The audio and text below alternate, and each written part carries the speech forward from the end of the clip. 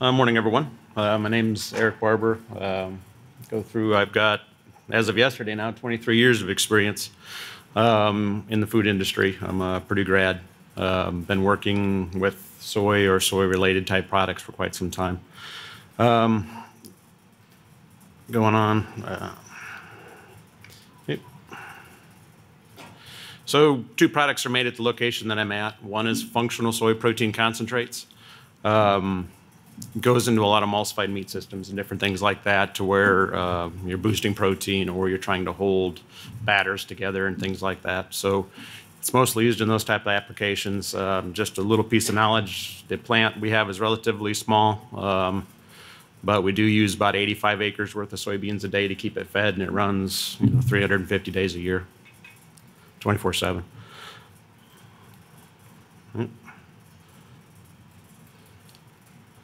Wow, this thing is sensitive. Come on. What is it on now? There we go. All right, and then across the road we have a second facility there, and that makes lecithins, also a food ingredient. One of the best natural emulsifiers out there, holding oils and waters and things like that together at very low inclusion rates. Also lubricity, the cooking, like PAM cooking spray, that's the ingredient in it is lecithin that makes it work. A little bit on that one, it takes 3,000 acres of soybeans a day to keep that plant fed. We all get our raw materials from somebody else, but that's the kind of goes through, and we're just one plant and there's several out there. So it consumes a significant amount of acreage of beans and everything just to get the part you need out of it.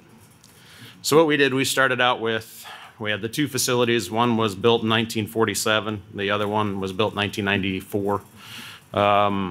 So we had one platform when I started was a Bailey Infa 90 system. The other one was a Modicon, and they were just putting in illusion interface at the time when I started. So the operators actually had something more than just buttons and panels to use. So we started out, and I kept fighting to get these systems combined and get one system. So eventually we did roll over the Bailey system because it just became too obsolete. Rolled that into a Rockwell and still used illusion interface. And then protein kind of stayed where it was, and I couldn't get any traction to get anything moving. So we took it on ourselves at the site to go ahead and do an upgrade to the whole system. Started out, we had about 6,000 total I/O count, roughly, majority of that being instrumentation out in the field, the balance being motors. Protein had, 5 different Modicon control logic systems out there, solvers that were running different pieces of the plant, keep it modular. 3 operator control rooms, main ones that we have out there, 21 total remote stations out in the field. Lecithin plant, had the Infa 90 system. Like I say, their total operations between the 2, we have really 6 people run the 2 different plants, so 3 at each plant, and then there's a 4th that's kind of a roaming lead that takes care of the oddball things like wastewater and things like that. So it's a relatively automated process for what we do. So why change? We only have 2 engineers on site, me being one of them, and then I've got one that's been working there with me for 2 years now. And we have a co-op student that we use from time to time that we get to have. So why change is to reduce the double work and complexity and everything. So when you have a PLC of one variety or another variety, then you have an HMI and you have a go-between software. It's just hard to keep up. You've got to program everything 3 different times to get it in. And then when you do get it programmed, you find out you put a bug in the middle one and you typoed or something, you have to go back and fix it. So it was getting to the point we needed a system that can handle a single entry, and then it handles everything from there. We wanted to link the plants together. Plants that never really talked to each other. They are separate with everything except for wastewater. But we wanted to be able to have maintenance and people like that go back and forth across the road, or even operators, if they choose to change plants, see the same system, see the same look, the same feel, the same way it works, the same coloring on the screens. That was even different between the plants. What was running, what was closed, open, closed, things like that was different between the 2 facilities. Eliminate, 50% of the PLC wiring when we did this too. We had a very small plant network just for the HMIs. and everything else was the serial communication between the PLC racks and things themselves are different PLC to PLCs. Very limited in what you could send through them. So we wanted to get to a point to where we could reduce the number of wires involved and get everything talking and get on one common system. The other thing, you know, we talk about wanting to be able to move programming from system to system to system, and here we are with 30 years of programming in this PLCs out in this facility that everybody that's been working has added a little piece to or did this to, and the plant's not running like it was programmed 30 years ago, and we've done all these workarounds. So this was a time to do a fresh start, clean break, and program the plant like it needed to be programmed. Put in the automatic startups, automatic shutdowns, things like that that you wanted, that everybody wanted, but just couldn't do with how complicated the logic had made itself over the years. Looking for an industry kind of standard system as well, one that can be supported by outside vendors and things like that we didn't have, so like a one-off sitting in there. Also was looking for a drastic leap, from forward in the devices that we could act on. Wanted system pieces that could be just rolled in, plugged in, and start going, instead of having to come up with our own custom solutions again. That's about it.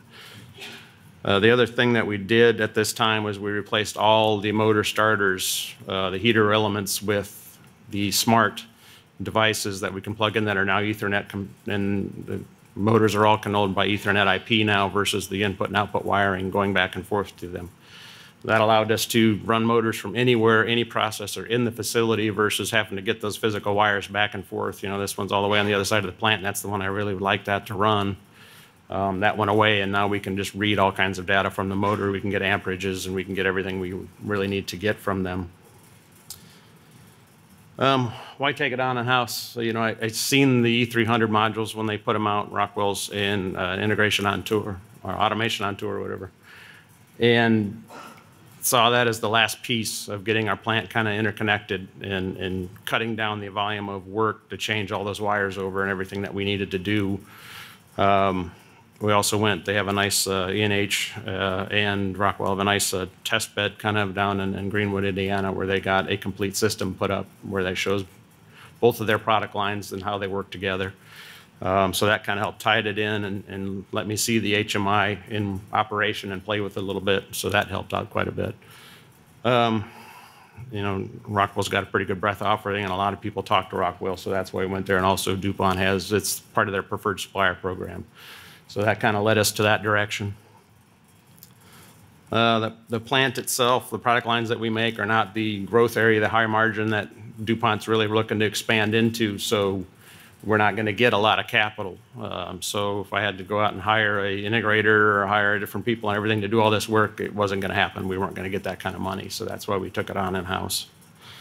Plant has limited resources as well, even if you do hire an integrator, to try to take the time to do all the work to develop a complete airtight scope of work is probably less time than I could actually write the program myself. So that's where we went. So the upgrade scope, we did all the PLCs, the 5 of the protein, 2 at lecithin. We have typical outages during the summer in both facilities to handle various tasks that need to be done. So these were just bolted onto those outages. So the protein, we had a 3-week outage. That's typically a week and a half just for the plant needs. So then after that, I had a week and a half to finish and get the control system up and working. Same thing for lecithin. That was just a week and a half outage, and we had the last 5 days to get it up and working. So we developed the logic and HMIs and everything ahead of time. Second time around with the lecithin plant, we really did a lot of that work with the operators, let them see the screens as we were developing and let them get the input in. And that really helped the buy-in on that side. Replaced the iFix, we put all the E300 modules in we could and configured them to run manually until we could get to the Ethernets to them and the new program. So we did all that ahead of time as well.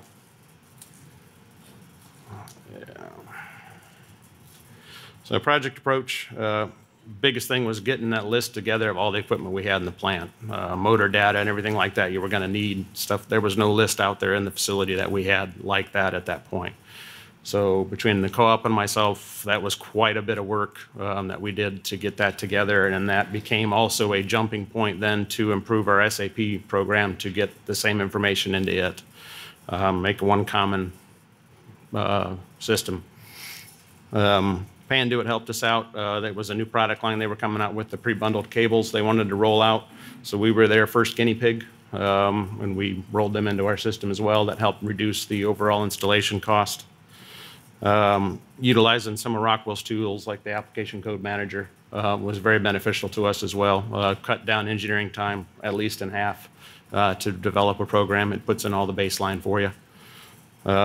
Say phased install that we put pieces and parts in as we could ahead of time, so and get motors and do it that way to reduce the amount of downtime we were going to run into.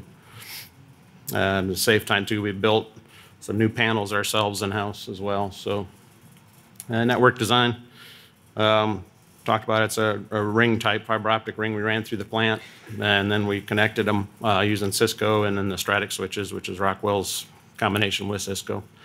So we put that ring system in. Now the plant's got a complete PLC, 100 gig connection line now for all the communication to go through, which is something we just didn't have before.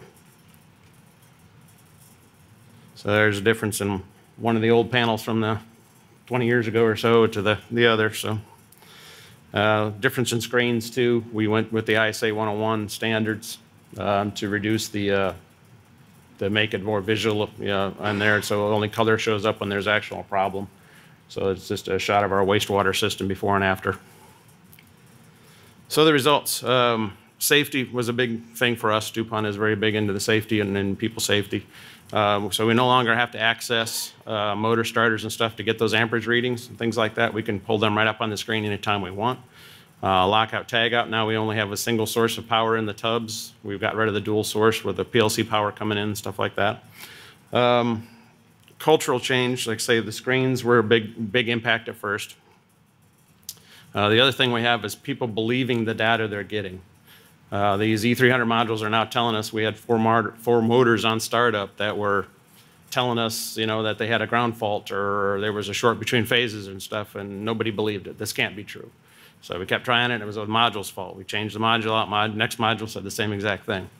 So then we get up to it, and we find out, we start testing, yep, it really was shorted out. It really did have a ground fault. So then we rolled it out to the second plant. When we were doing that one about a year later, nobody questioned what the module said when we plugged them in. If it had a problem, they went out and started diagnosing the motor right away. So getting that data and getting people to believe it is part of that culture. Far less firefighting, too. I've had a vacation that it actually was never called in once for anything PLC or plant related to the control system, and that was a first in 20 years, 23 years. So very happy about that. So lessons learned, we'll go through all those, but those are kind of specific to the application. Well, that's it. Thank you.